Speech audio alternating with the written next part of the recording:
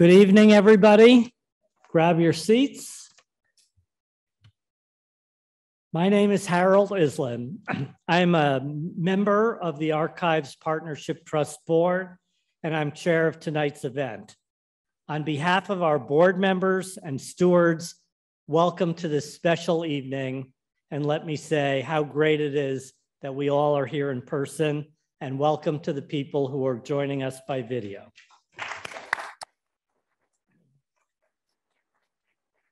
The Archives Partnership Trust is the nonprofit arm of the state archives and supports preservation, education, and outreach programs such as tonight's event. By raising support for preservation, education, and outreach, the trust keeps current and future generations connected to our collective past. The state archives safeguards and makes accessible millions of records of New York State and colonial governments, including records from the Office of the State Attorney General. These materials are essential to tell the story of New York and its citizens. Tonight's guests epitomize the meaning of public service, and we are honored to host tonight's conversation between a legend who forever reshaped the Office of the Attorney General and a history-making advocate who now leads it. This evening's event is a true collaborative effort. Special thanks to tonight's partner organizations, the Government Law Center at Albany Law School, the Historical Society of the New York Courts, the League of Women Voters of New York State, the New York State Bar Association, and the New York State Writers Institute at the University of Albany. It is now my pleasure to introduce my colleague at Greenberg Traurig, and more importantly, my friend, Henry Greenberg, who will introduce tonight's guest speakers.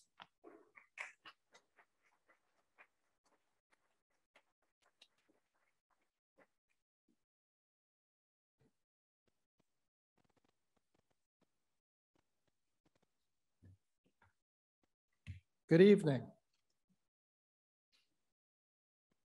The great United States Supreme Court Justice Louis Brandeis described attorneys in public service as the people's lawyers.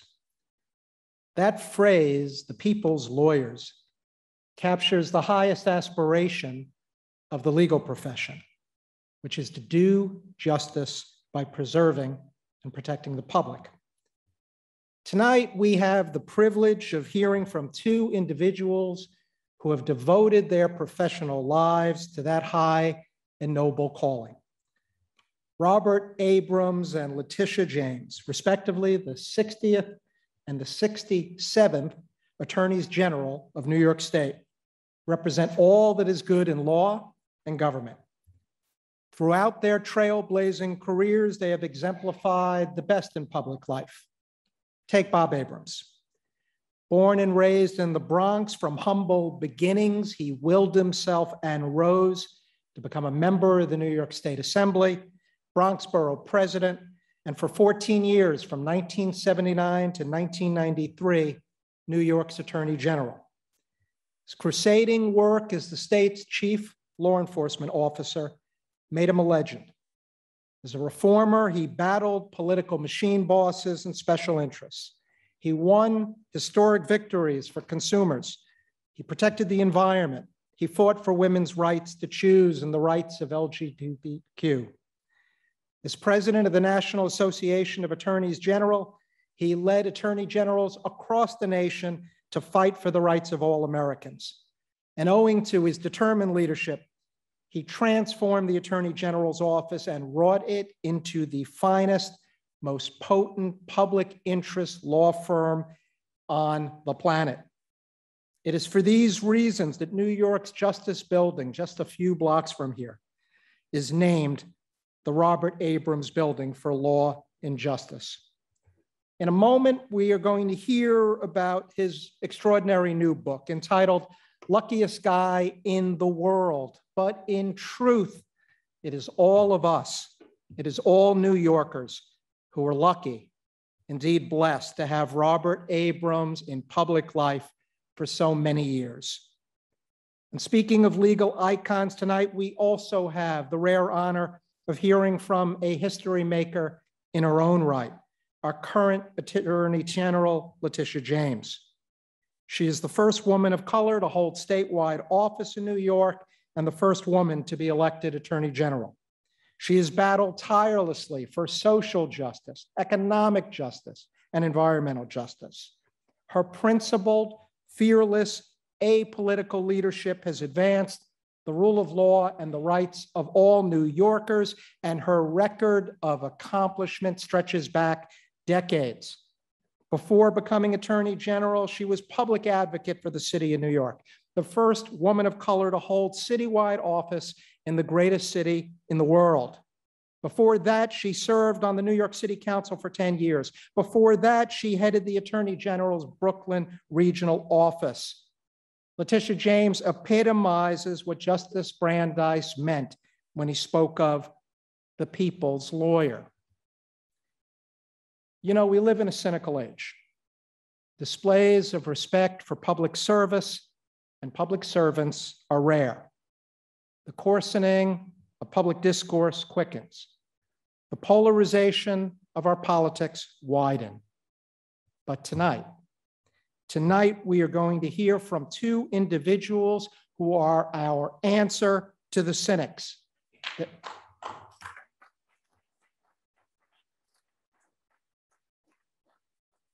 Two individuals who are the best of the best, a perfect blend of courage, competence, and compassion. I am proud to give you, please join me in welcoming Robert Abrams and Letitia James.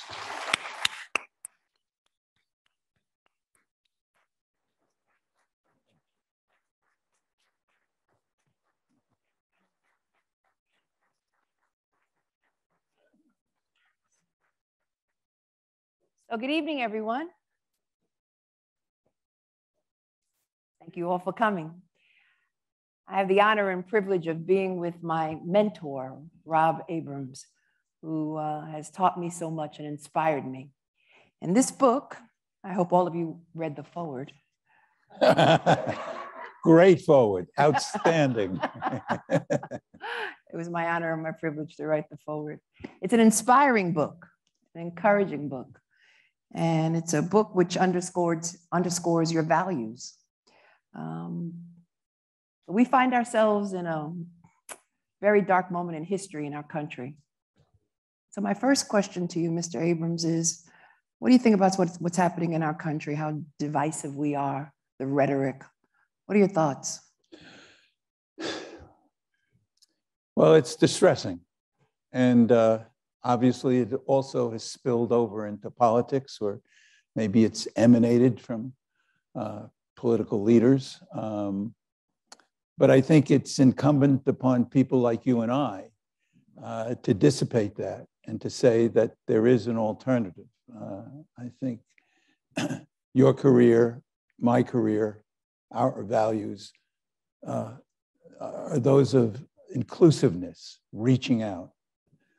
You know, and I was going to ask you this, Tish, what things are like today with AGs. When I was Attorney General, I had the good fortune of being the president of the National Association of Attorneys General, and there wasn't partisanship.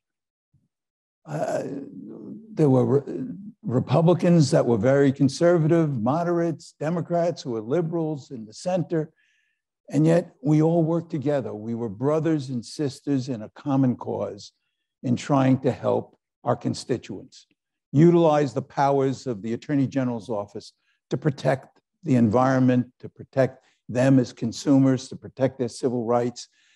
And it didn't matter whether we were Democrats or Republicans, whether we represented a large state or a small state, or from the South or the North or the East and the West. And we collaborated together. In fact, we did things that were never done before. We worked together in having joint investigations and joint prosecutions.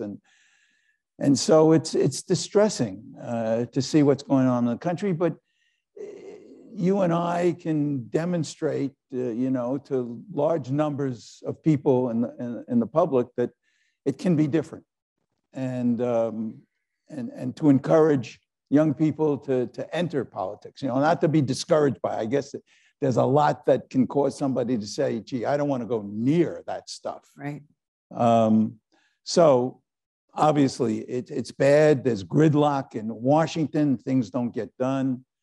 I mean, one of the exciting things for me in being Attorney General was the fact that you could actually do things that were important to people. You didn't have to rely upon a Congress to pass a law. You can bring a lawsuit that could return millions of dollars to consumers. You can bring a lawsuit that could clean up the environment. You can bring a lawsuit that protected women's reproductive freedom. And you had the power to decide when to bring that lawsuit, how to resolve that lawsuit, whether it should be a civil investigation or lawsuit or impanel a grand jury. So that's what made the Attorney General's office extremely exciting. And I'm so excited to see you in that office because you're carrying on that tradition. You've become a leader among attorneys general in the country. And, I'm sure you share my view that it's a great privilege to have the opportunity to serve as an attorney. It's an honor and a privilege. And we're going to talk a little bit about public policy and the role of attorney generals shortly. But it's entitled The Luckiest Guy in the World. Not in the state, not in the nation, the world. What makes you the luckiest guy in the world? A lot of things. Okay. First of all, my family. My wife is here tonight. We're celebrating 47 years of marriage. We've got 2 daughters who produced 8 grandchildren for us. I never thought that would be the case. I consider myself lucky because I had an opportunity to serve the people of New York in 3 different offices.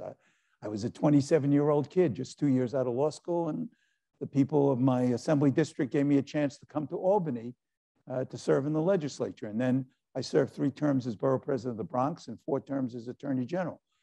What a privilege. That was lucky for me because I had the chance to do things, on behalf of the public interest. And, lots of things were lucky, in my life. I talk in the book how I went to see a doctor 12 years ago and he told me that I had a malignant tumor and a serious cancer situation. And it wound up to be a 25-centimeter tumor that weighed 25 pounds. And I was under the knife for over 6 hours and had 12 pints of blood and transfusions. And here I am, pretty healthy today, 12 years later. So lots that make me lucky, not just as the luckiest guy in New York, but in the world. So we both come from humble beginnings. You from the Bronx and me from Brooklyn. I refer to it as B squared. Yeah.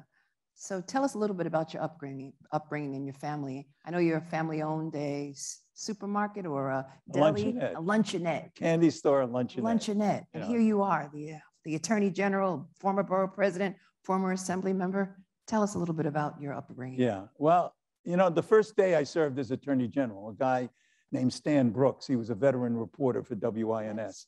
And he came to interview me, and I was in 2 World Trade Center at the time, the 47th floor. And we looked at, and he said, "So what's it like, Mr. Attorney General, being the Attorney General of the state of New York, the first day you're in this office?" And I said, "Stan, I'm looking out the window, and there is the Statue of Liberty. What a country. My grandparents were escaping oppression from Eastern Europe. And they came on a ship. I don't even think they saw the statue. They were probably down in steerage and couldn't even get up to the deck." So it's part of being lucky and part of, growing up in the Bronx was fantastic. There was a sense of community in the neighborhood. My family all lived in the Bronx. My aunts, my uncles, my grandparents, they were nearby. Growing up, that's what helped shape my values, I think. My grandparents, my father would talk about how it was tough for his parents to come here as immigrants, to create a new life. It was the days of sweatshops, terrible working conditions. My father would always tell me how it was important to really fight for the little guy, the ordinary guy. He'd take me into the polling booth to vote. And even though he and my mom were Roosevelt Democrats, he would tell me and he'd show me, I'm going to register a protest vote. Those Democrats, they're not doing enough for the people. And he'd vote for the Liberal Party line. He'd vote the American Labor Party line. One of his heroes was Vito Marcantonio, a member of Congress from East Harlem, who was a member of the American Labor Party. Leo Isaacson was a congressman who ran on the American Labor Party ticket. So those were part of my roots that helped shape my understanding about life and my values. And you know, I consider myself lucky to come from that kind of a family that's not only loving, but gives you a good sense of mission and purpose. So that rebellion that was exhibited by your father at the polling site, is that one of the reasons why you were so anti-establishment or anti-entrenched interest? Well, I mean, you know, how I got into politics is as a lead into the answer to that question. I never thought I'd run for public office. I was a student at Columbia College. I had a wonderful professor, David Truman. I took a government course, and the assignment was, you have to write a paper on your congressional district. I want to know everything about that district, he said. I want to know its boundaries. I want to know who lives in that district. I want to know the socioeconomics of that district. I want to know everything about the congressperson in that district. And I want you to interview the congressman, the person who represents you in that district. So I began to work on the paper, and my congressman was Charles Buckley, a 30-year incumbent, the chairman of the powerful committee, the Public Works Committee. He was the boss of the Bronx. So I figured I'll go to his district office and ask for the opportunity to interview him. Lo and behold, there's no district office. So I call his office in Washington. I say, look, I'm a student at Columbia College. I have this assignment. I want to interview the congressman. I left one message. I left a second message. I left a third message. No response. And I submitted the paper without having the opportunity to interview the congressman. I thought my grades suffered a little bit. I went to law school, and a man named Francis W.H. Adams, who was a former police commissioner, was leading a revolt against the old line bosses governing the Democratic Party. Eleanor Roosevelt, Herbert Lehman, and he, and the law students were all gathered. He said, look, you not only should become good lawyers, but you have to be active in the community. And we're trying to oust the bad guys, the old line Democrats who are not allowing young people into the party, who are doling out patronage and cronyism, nominations and judgeships and patronage. And I want you to get into politics. And so the names of those of people who were there was sent to the local club. And I got a call from the Bronx Pelham Reform Democrat Club saying, we know you went to that reception. We got your name. We're running some races, and we'd like you to get involved. And I said, look, I love that reception. I enjoyed the message. I think it's right, but I can't get involved right now. I got 3 different jobs. I was working 2 hours a day in John Jay, the dining hall to get my 3 meals. I was selling newspapers for the Columbia Student Magazine Agency. I was dropping off the Columbia Daily Spectator, and I was working at my dad's luncheonette. I don't have the time to do it. And I was going to school. And they said, no, we're running some good races. You got to get involved. I said, no, look, I will at some point in time, but I'm too busy now. No, we're running for party office, and we're challenging the congressman in that district, Charlie Buckley. I said, what did you say? That son of a, you know what? And I got involved in that campaign, and that's how I got into politics. And it was a battle against the bosses, and sure enough, that led me a couple of years later to run a David and Goliath race. I ran against my local assemblyman, a 17-year incumbent, the chairman of the Ways and Means Committee. I had no money. There's a display here, and they got my first button in my campaign. It's this big. It's so tiny. I couldn't afford a button bigger than 1/4 of an inch. And I ordered some fortune cookies. I ordered 10,000 fortune cookies. And I gave them out to people sitting on park benches. And I said, you know, I'm Bob Abrams. I'm the independent Democrat, Reform Democrat running for the state assembly. I hope you vote in the primary. Here, have a fortune cookie. And they'd open up the fortune cookie and it would say, your good fortune is Bob Abrams for the assembly. Oh, And they chuckle. I got to try that. That's good. That's really good. Well, when I ran for borough president, I did 25,000 fortune. Wow. 25,000. So, you know, you can't predict what's going to happen in life. It's all been great and exciting. So what do you think about the role of money in campaigns? Horrible. Campaign finance. What are your thoughts? Well, I think public financing is the way to go. You know, in my view, the public airwaves belong to the people. Should we overturn Citizens United? I think so. Okay. You know, I think so. I know the argument on the other side, but it's not fair when somebody with millions of dollars can come in and blow an opponent away. It's. You think corporations have a First Amendment right?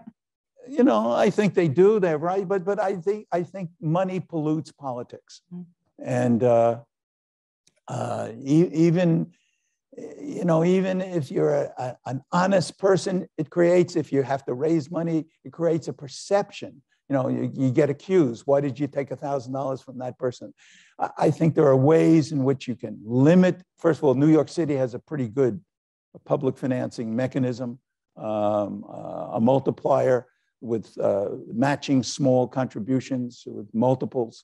But I think it's horrible what happens today. And it's being talked, reform has been talked about for 25 years, and it doesn't get better, it gets worse each year in each cycle. You abide by a certain constitution, duty to organize, the duty to get involved, the duty to vote. I mean, you spoke to my summer interns, and I thank you for that. You talked to them a little bit about that duty to really get involved in your community and in your local politics. Can you speak a little bit more about those values and that Bill of Rights? Yeah, well, first of all, you know, there's a perception today that on the part of young people that they may not want to get involved in politics because it's grimy. You know, stories abound of people who cross the line, the ethical line. And I try to tell them, look, yeah, that happens. But my experience has been most of the people I worked with in government and in politics were honorable, were decent, and they were competent. And so I want to encourage them to get involved. And I said, look, we see doctors, librarians, teachers, ministers. We hold them in high esteem. We say that they have a calling. Well, why shouldn't somebody in public life, somebody in public office, see that role and that responsibility as a calling? And that's what I try to tell students. That's what guided my career in my life. It was a privilege to be able to serve the public. It was an opportunity to be able to repair the world, to make changes, to make this a better place. And so, you know, and I tell them when you're lying there in the bed and you don't have much time left and you're reflecting upon your life, wouldn't it be nice to think that, gee, I use that limited amount of time to the best of my ability to make this world a better place, to make this planet more livable. And you can do that by being in public service, by running for public office, by being involved. You served during the Reagan era, and I served during the Trump era. Okay.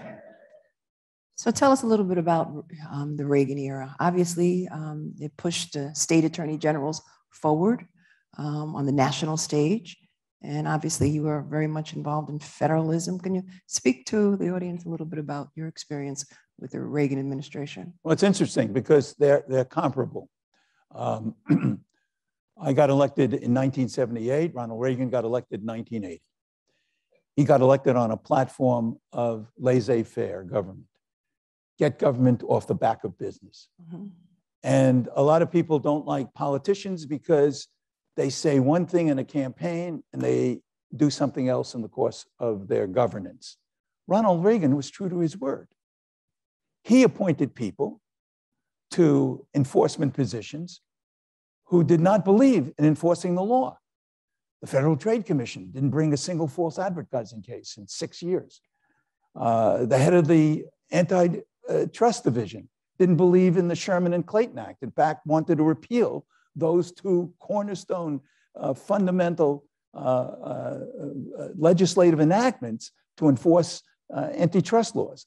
The Environmental Protection Agency administrator didn't believe in enforcing the environmental laws. So he put the watchdog to sleep. And that created the opportunity for state attorneys general to step into the breach. And we did that.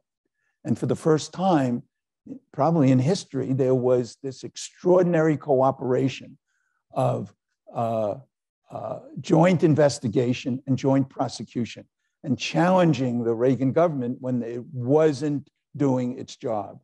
And you, Tish, came along in the Trump era in the same way, because Donald Trump came to office and in a likewise fashion appointed people who were diminishing the rights of individuals, diminishing the rights of immigrants, diminishing the rights of those who are seeking to live in a quality environment. The Clean Air Act and other environmental protection statutes were not being enforced. And so attorneys general did the same thing in the Trump era as we did in the Reagan era. And I was proud to see how you were a leader among attorneys general, bringing multiples of attorneys general together to bring lawsuits on the same day. Did you ever think that you would be in a position of implementing public policy through litigation? Well, I know sometimes there's criticism about the role of attorney general in creating public policy. I'm on the other side of that. I mean, to me, it's good public policy to enforce the law. That's the role of the attorney general. The Congress enacts laws at the federal level. The legislature enacts laws and the governor signs them into law. What good is a law sitting in a law book in a library if it's not enforced? You have to make that law real. And so it's the role of the attorney general to enforce those laws. And I did that in the area of civil rights, and in the area of antitrust, and in the area of consumer protection. We went ahead and enforced laws. The Love Canal. It was the first time in the history of New York that a lawsuit was brought to clean up a toxic waste site.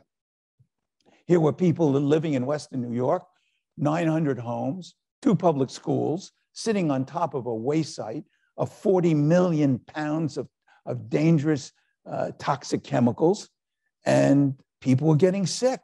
People were getting cancer. Women were having miscarriages. Children were born with birth defects. And it was the role of the attorney general, as I was responding to complaints of people living in that community, to do something about it.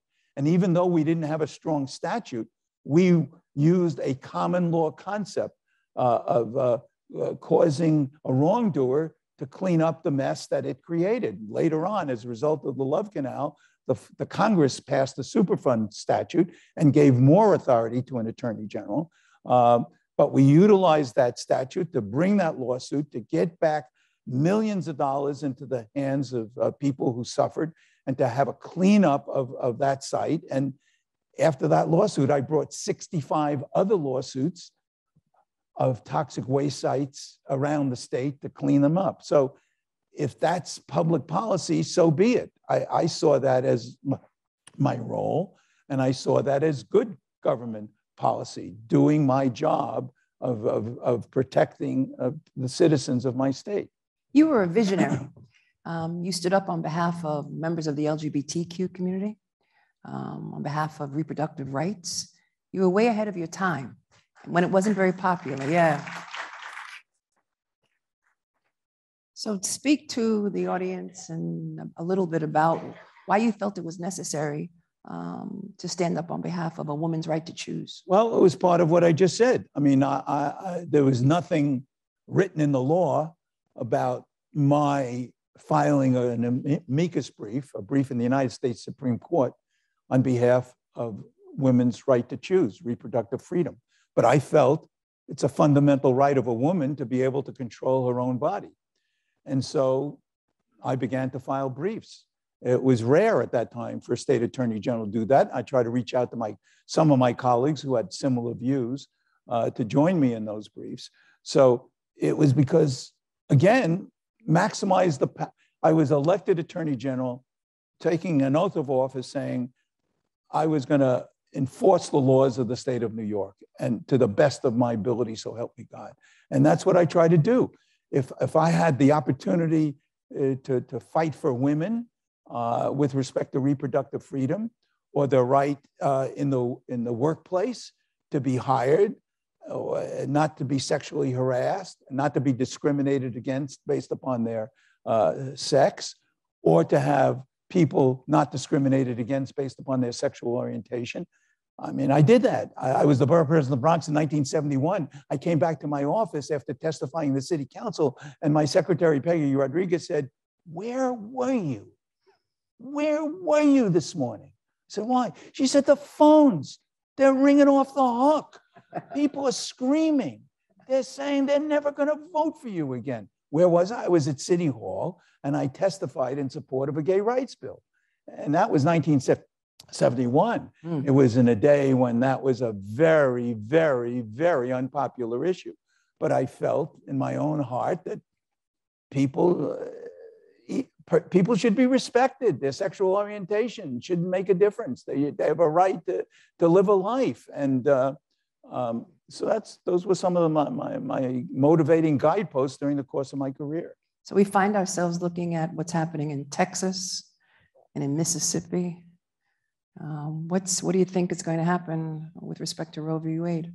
I'm very distressed. I mean, one would have thought that Roe v. Wade was settled law. Yes. That it didn't matter who was on the court, what your orientation was, it was settled law. Previous courts with conservative and moderate and liberal justices had ruled in cases, and it's very distressing to see what happens. And of course, it unfortunately affects minority people, poor people the most. It's very distressing. And I was going to ask you, what you thought was going to be the outcome of all this. I mean, here we were over decades, we made gains. Women were able to not be fearful about going to an abortion clinic or being able to get contraception, being able to make the most personal decisions in their lives, controlling their own body. And now we have a whittling away of Roe v. Wade. And I know that you're, again, leading the way to try to prevent that kind of, incursion. But, are we going to see Roe disappear? I hope not. But I know that in this book, you detail that way back in the 1970s, you defended the reproductive rights. You defended our right, and on behalf of all women, not only in New York State, but those women in Mississippi and in Texas, we thank you.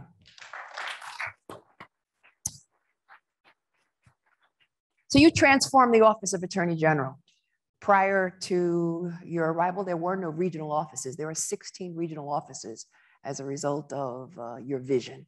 Regional offices from Buffalo all the way to Suffolk County and Long Island.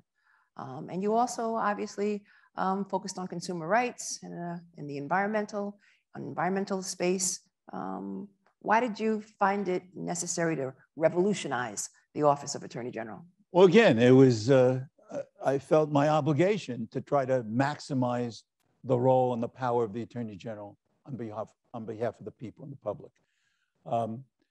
People should understand that this is you and I know this uniquely because we were both attorneys general. What a role, what an opportunity, what an office. Mm-hmm. First of all, it's malleable. The history of this office is that the Attorney General was a defensive office. For 200 years, the bulk of 200 years, the Attorney General's role was to defend the state whenever the state was sued. And in the last half century or so, the Attorney General's role began to be redefined. The sovereign was not the only entity that the Attorney General should represent. It's the people. It's the public interest. And so instead of merely being defensive, the Attorney General went on the offensive, began to launch investigations, began to launch lawsuits. And so I saw this as an exciting opportunity to be at the cutting edge, to do more and more in these various areas, to protect workers, to protect occupational safety at the work site, to protect women, to protect children, to protect, those who could not afford to fight against powerful interests, whether they be corporate interests or governmental bureaucratic interests. One of the themes of the book, I think, that's encouraging is that the good guys can win. Yeah. These are Herculean battles, and people can't do it alone. But the Attorney General, being allied with individuals, with community groups, with advocacy groups, can bring lawsuits and can win, can bring about tangible results. And that's what made it so exciting for me. It was all what I thought was my role, responsibility, and part of my job. So who are some of your role models, particularly in today's political landscape? What do you admire? Well, first of all, I admired John Kennedy. He was a guy who gave me inspiration. I cite in the book, I was at NYU Law School when he was sworn in, and I was in Hayden Hall watching this young, handsome guy without a top coat taking the oath of office. And I said to my friend, Abram Weisberger, gee, I see that as an opportunity to be in public service. I look at what's happening here with this new guy coming into public office, and along the way, you and I should consider that. And he later became a judge, and I later, ran for public office myself. So, it's all part of a fortunate life experience of being given the chance to go and pursue an opportunity of pursuing your values, what you believe has to be done. I saw the Attorney General's office as an ally of the people. That was a motto on one of my campaign posters, ally of the people. People can't fight against huge companies and big law firms alone. They have to work together. And if they do it in conjunction with the state attorney general, yeah, who comes into court speaking in the name of the people of the state of New York, and work together with other attorneys general across the country. I was so proud of the fact that attorneys general, after I left office, when we created joint investigations, went after the tobacco industry. Mm-hmm. Here was an industry that was lying to the public, didn't tell the full truth about the addictive nature of cigarettes, how people were being deceived and being murdered. They were dying as a result of getting cancer from cigarettes. And they were preying upon young people in their advertising practices. And here were attorneys general, 46 of them, getting together and causing the tobacco industry to pay $220 billion back into the treasuries of the states who suffered because they had to pay out medical expenses for those who were getting sick as a result of cancer, and a reform of the advertising practices of the tobacco industry. So here was the Congress who for decades did nothing about this public policy issue, but now attorneys general were able to do that. And in the opioid crisis that's happening now, attorneys general are on the front line as protectors, working on behalf of people. And I wanted to do as much as I could. I held 47 hearings in New York State on environmental issues. I testified before the Congress 35 times. Nowhere in the job description of the Attorney General or in the Constitution or in the statutes does it say that the Attorney General should go to Washington to testify. But I thought, it was important for my voice to be heard on pending legislation. I thought it was important for me to use the bully pulpit, to make speeches before the Court of Appeals on Law Day, to talk about privacy rights. I thought it was important for me to issue reports that would advance the cause of people's rights, environmental protection. And what an opportunity as the Attorney General. So, I loved I considered myself the luckiest guy in the world, and I loved every moment that I was in that job. And I want to thank you. You know, we, Juul, which is one of the largest companies that produces vaping products, took a page out of Big Tobacco, and they're marketing children. And as a result, as you know, our office is pursuing that case. And of course, there's a number of assistant attorneys, thank you.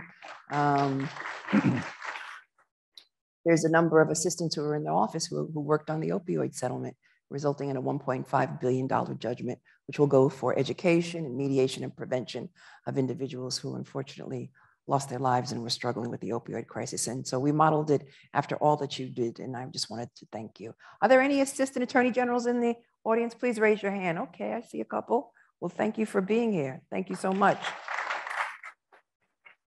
So in the book, you talk about how you met your lovely bride, who's in the audience.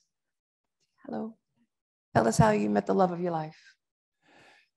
Well, You had all those jobs. When did you find time to meet? Yeah, well, that was the point. I was so busy. I didn't get married till I was 36. It's okay. My mother says I'm tragically single, so all right. So one day, a rabbi, I was active in the Soviet Jewry movement, trying to work to get relief for 1/4 of the world's Jewish population living in the 15 republics of the USSR, the Soviet Union. And I would go to rallies, I'd go to demonstrations. And one day at one of the demonstrations, this rabbi, Gilbert Clapperman, came over to me and he said, "Do I have the girl for you?" And then he gives me this piece of paper. He says, "She's perfect for you. Call her. She's got your sense of values. She's very attractive. She comes from a wonderful family. I know that family. Call her." I said, "Thank you, Rabbi. Thank you, Rabbi." And we'd go to another rally a few weeks later, and he said, "So new? Well, what's happened?" I'm busy. And then one day, Peggy Rodriguez, the woman who I talked about before, who was my secretary as Borough President of Bronx, one day she opens the door, she says, "Mr. President." She called me Mr. President. I was the Borough President of Bronx. My mother was very impressed with that, "Mr. President." "Mr. President, that rabbi is on the phone. You know what he's going to talk about. Call her up. Call her up. It's an hour of your time. Who knows? Maybe something will happen. Maybe something will come of it." And she was right, 100% right. And so I married Diane Shoulder, and we've done so much together over the years. And she came to all the meetings of the National Association of Attorneys General, and my activity in NAG, the National Association of Attorneys General, gave me the right not only to meet colleagues. First of all, I wonder if the same is true with you. The people I worked with became my lifelong friends.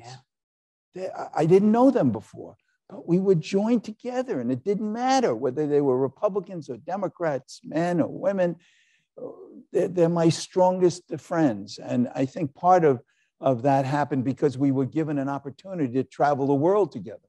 The United States Information Agency asked, for example, a delegation of attorneys general after the Berlin Wall fell to go to Poland, Czechoslovakia, and Hungary to meet with parliamentarians, to talk about democratic institutions, to talk about constitutional values.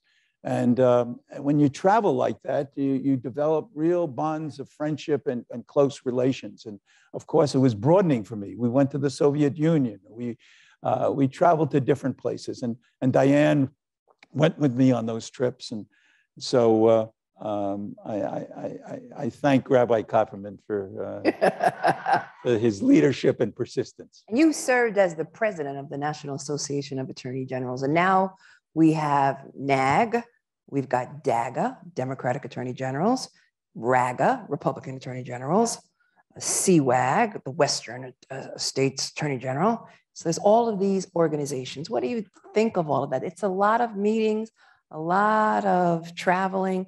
I try to just do either NAG or DAGA. What are your thoughts? So that's part of, I think, the change of the political scene. And it brings us back to your first question. I think the partisanship that is dominating the political scene today, Because when I was Attorney General, there was the National Association of Attorneys General. And now the governors, they had their own partisan organization. Yeah. There was the Governors Association, but then there was also the Democratic Governors Association and the Republican Governors Association. And in Attorneys General, there was only the National Association of Attorneys General. And since then, there's been the Republican Attorney Generals Association, and the Democratic Attorney Generals Association. And I think that unfortunately breeds partisanship, and frankly, the fundraising that goes on with respect to that, to me, raises certain kinds of issues. And so I think it's unfortunate that we have drifted into that modality. But I can't have a discussion with some of my colleagues in red states on my litigation against the NRA. I don't think they would accept my position on reproductive rights or my lawsuit, the investigation that we're engaging in against a previous president. Whereas in DAGA, they accept that. So in NAG, we talk about big tech, which is bipartisan. Jewel, it's bipartisan. So I try to find bipartisan issues that I can work with all of my colleagues. And then on some issues that I know that my colleagues in red states would not accept, I try to work with them. Yeah, I was going to try to find common ground. I was going to ask you about that because I'm, on your press release list, and I see that very often lawsuits are brought by 17 attorneys general or 14 attorneys general, and those are usually the Democrats on some of the more, ideological issues. And I was wondering whether or not there are many lawsuits brought by all or most of the attorneys general. I think on the tech issues, on the tech issue, yeah. I saw that whether it was Facebook or the other tech companies. I mean, obviously, during the previous administration, it was much more partisan. Now we find ourselves, again, coming together on some issues.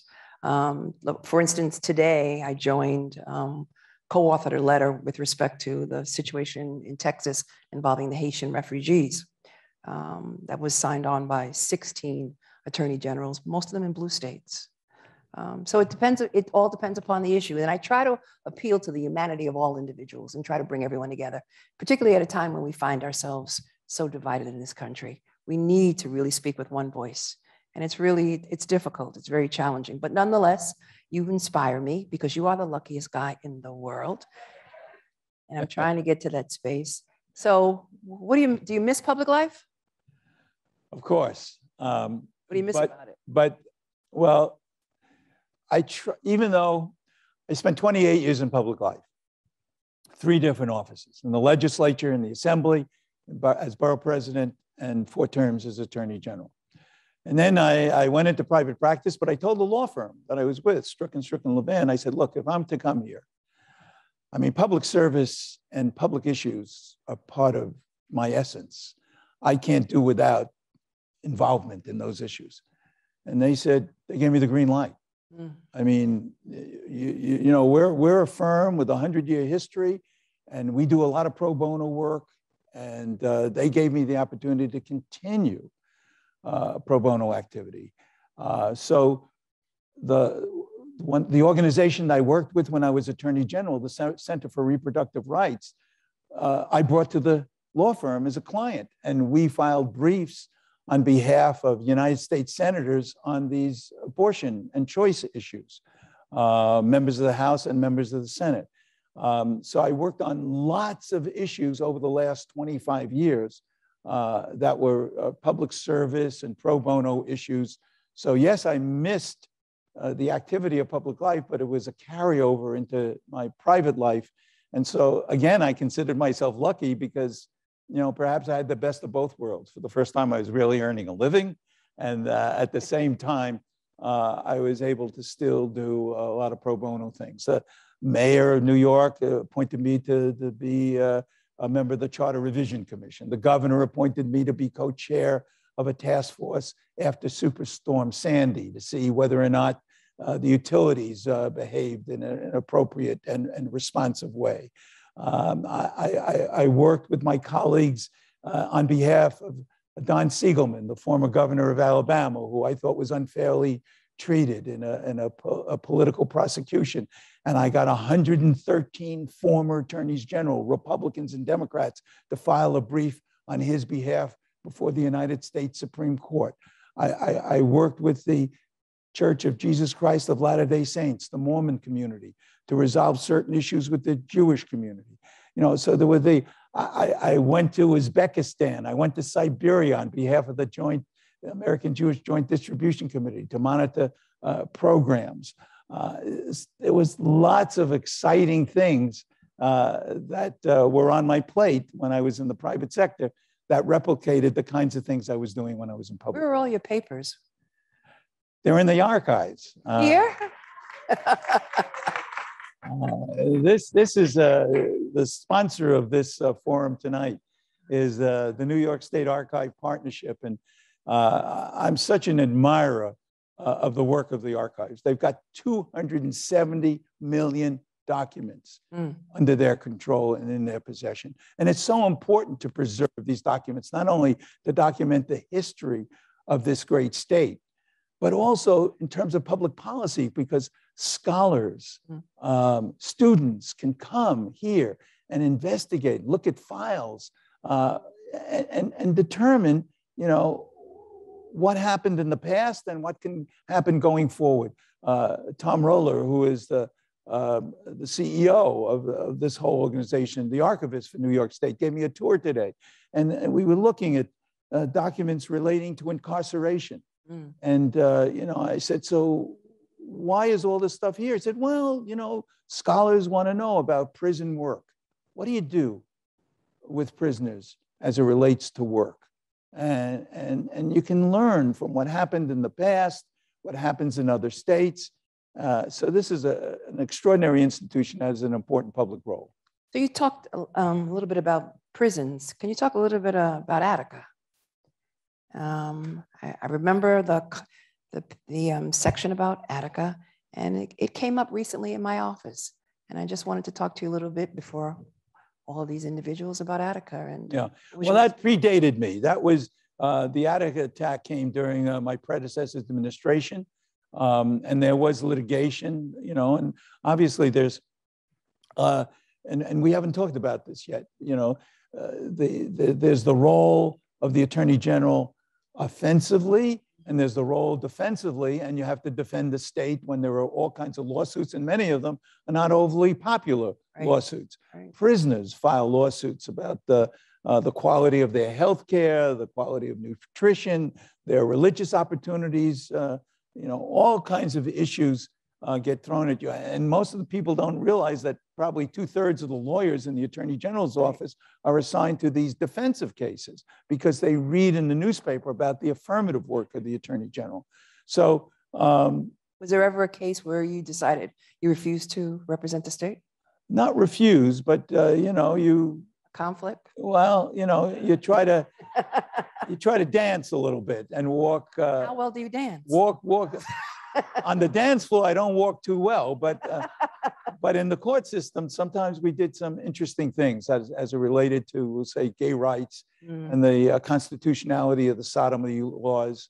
You know, we played, I think, an important role in making the courts understand that there was some legitimate privacy and constitutional issues that generated reversal of previous cases.